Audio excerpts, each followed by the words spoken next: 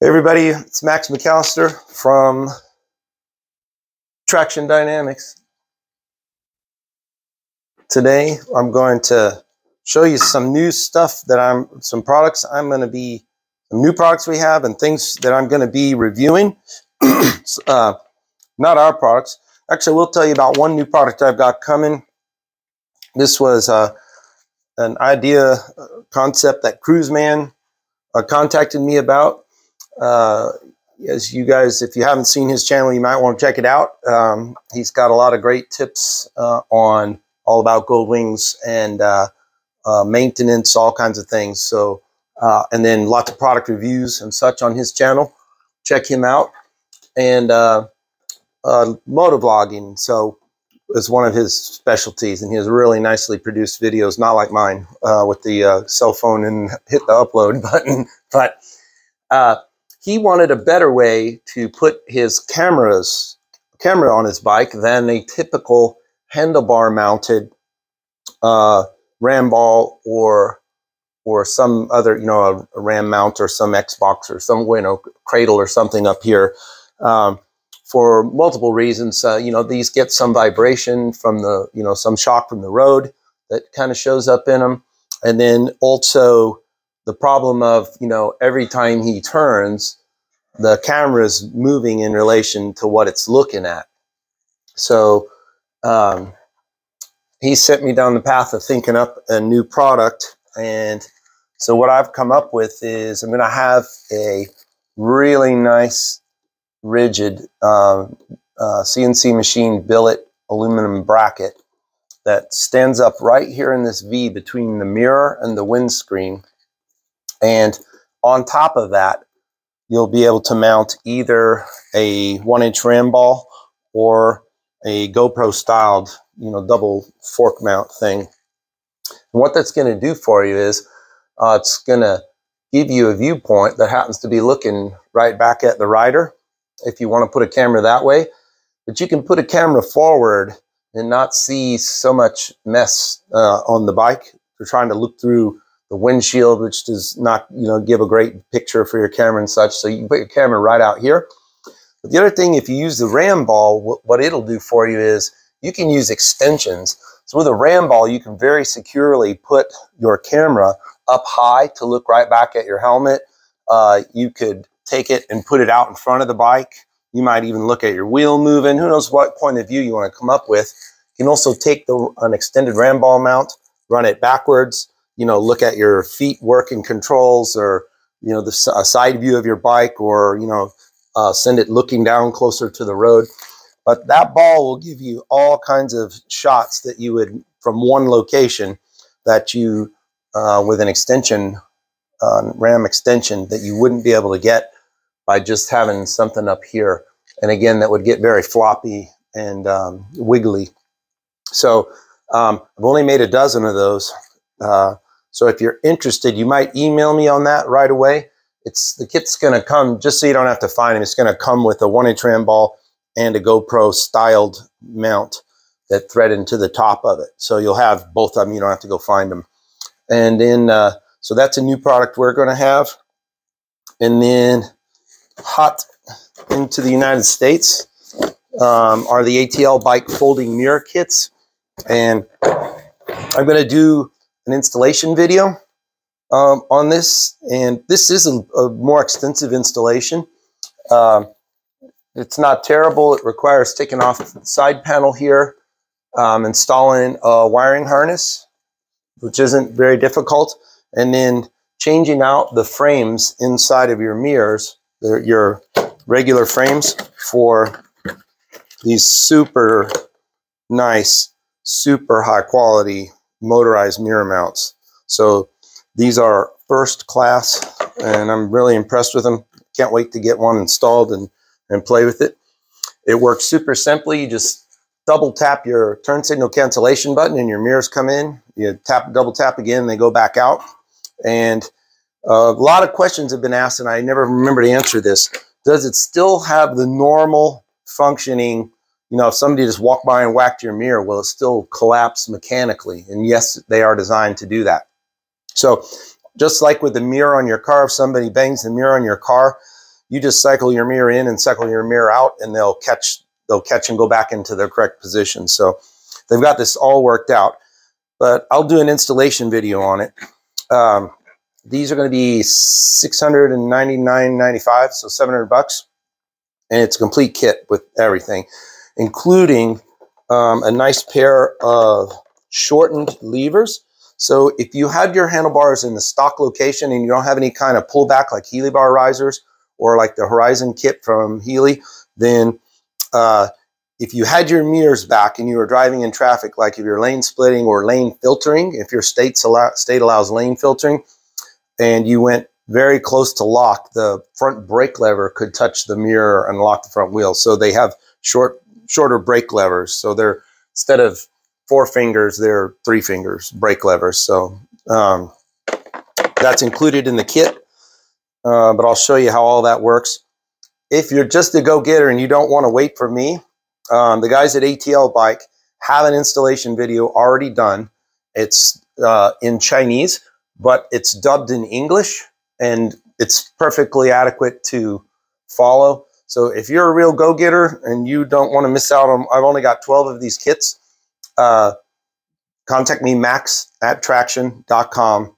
And if you haven't figured out how to spell traction yet by looking at my shirt, my banners, my title, my channel, then I just can't help you and you're not smart enough to buy these. So anyway, max@traxxion.com, and I'll get you a set. Now these guys, what I'm doing on my end, I'm really happy working with these guys. They've been super on point with communication, everything right from the beginning. So in the United States, I'm going to be the contact point for warranty support. So if you don't buy them from me somewhere and you buy them from somewhere else and you're in the United States, I'm not going to be able to help you if you had any trouble. But if you do have trouble, I will help you directly if you buy them from me. So the owners of ATL Bike have set me up here with a couple of spare kits so that in case there's warranty trouble, I can respond quickly. So if you're worried about using a new product that's, that you haven't seen tested and there's no reports on, just know that I personally am standing behind it, and the guys from ATL Bike have helped me make it easy to stand behind it for you. So that's pretty cool, and I'm looking forward to that. If you don't understand this, it's okay. You don't have to. People are like, who's so lazy they can't reach out and pull their mirrors? Well, probably the same fat guy who's fat bastard who's got an automatic transmission who's so lazy he can't wiggle his toe on a 6-speed anymore. So if you're the dumbass who says, why would somebody buy that? Who's so lazy? You put your finger on a horn button, don't you? Why don't you just have a big clown horn that you take your hand off the door and go bonk, bonk, bonk? Why do you need a button you move your, where's the line? I don't care whether people like it or not. So anyway, there's going to be people that love this thing, love these things. And so if you don't understand it, too bad. Another kit I'm going to be installing and reviewing, there's a company called Innov, I-N-N-O-V-V, and they have been known for high quality camera kits for motorcycles and bicycles, if you happen to be a cyclist. And they have several tiers of cameras, which I'll get into, and probably even try and get a camera system for a Goldwing to install and review. But I'm likely to start becoming a stocking dealer for them, because people come to us all, and when they do, they say, hey, which camera system would you buy? And there's 1,000 of them to choose from, knockoffs and really cheap crap. These guys make really robust products. They're super high quality. They have technical support, warranty support. Their reputation is extremely high. They're rated very highly. So I've looked into this company. They're good. They're something that I'm willing to stand behind. So, but one of the products that caught my eye that I'm really interested in, I had done a motorcycle safety, looked at carrying a motorcycle safety system earlier a year ago, and it just, in my opinion, wasn't simple enough and easy enough to use for regular riders, at least in its present condition. This system is, and it's called Third Eye, and it's blind spot detection and lane assist change and rear collision. I don't have all they have it done by letters, and I don't have them all worked out. Basically, you have two indicator lights, which you can kind of select where you want to put. You can put them out on your mirrors like you might have on a modern passenger car or truck, or you could put them on either side of the dash if you want them in a little closer. But what will happen is a car comes up behind you and goes to pass you, as it enters the field where you can't see it anymore. It's not in your rear view mirror, and it's also, but it's in that blind spot. So the blind spot is, this thing will have lit up to tell you there is a vehicle in your blind spot, you know, and that you should, you know, if you physically turn around and look if you can, or if it, you know, situation's safe to do that. So the other thing it will do is it's a lane change assistance. So any car that's back in the area behind it, it will also alert you that there's a car, you know, that you should avoid if it's coming quickly, so you don't move out into the lane to change lanes while a vehicle's moving quickly. One comes straight up behind you at a high rate of speed, both lights will come on and flash.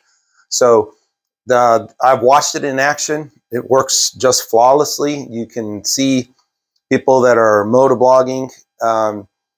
You can look right in their rear view mirror with them, and as soon as that car goes out of sight in the rear view mirror but isn't visible to their peripheral vision, that light has already come on. It's telling you it's there, and it works really cool. So it's going to be another one of those things. Somebody goes, well, why do you need that? Just turn your head. Okay, you don't need it. I don't care if you don't need it. There are people who will love to have this device. Pretty much any you know, high quality modern car or truck will have this exact system already, you know, similar system built into the mirrors of the vehicle. And this does have an audible alert, that is, you can turn on or turn off. From what I've seen with it tested, you know, it could be a nuisance in close quarter situations, where you're getting in and out of your driveway and in a parking lot or lots of traffic, unnecessary kind of noise that you might tune out. And then the other thing is when you're on the highway at going 70 miles an hour, it's not loud enough to hear at that speed. So this is really a visual alert, although it does have audio. But I'll get into all the details once I install one and get it set up. And then another product that will be coming sometime around June.